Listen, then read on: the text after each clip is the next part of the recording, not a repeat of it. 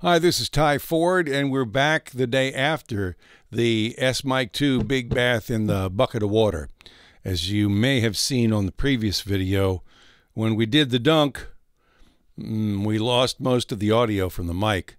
But with the manufacturer's approval, we did that test just to see what would happen. Now, they had said that they had someone dip it in a toilet bowl. I don't know whether that was clean water or not. Bring it out, have it not work well, wrap it in a towel, stick it in a clothes dryer, and do an overnight, I think, and that it worked well the next day. Well, have a clothes dryer. We didn't use the towel because I got a rack in the clothes dryer.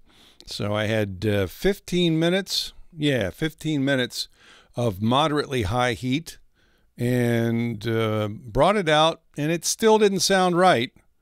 It still didn't sound right, even close to right.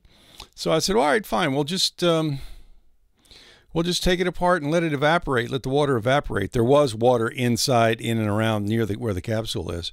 So let's let it evaporate and see what happens, if it works at all. And you're hearing how it works now.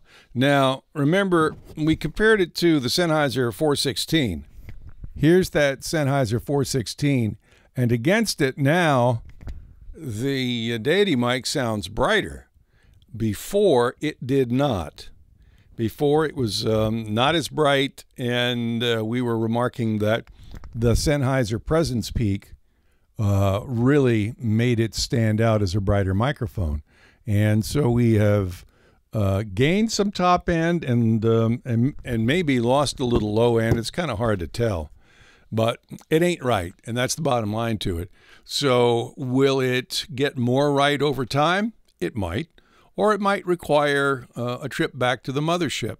But I'm really thankful that Deity let me go through the process and find out exactly what happens when you dip it in the water.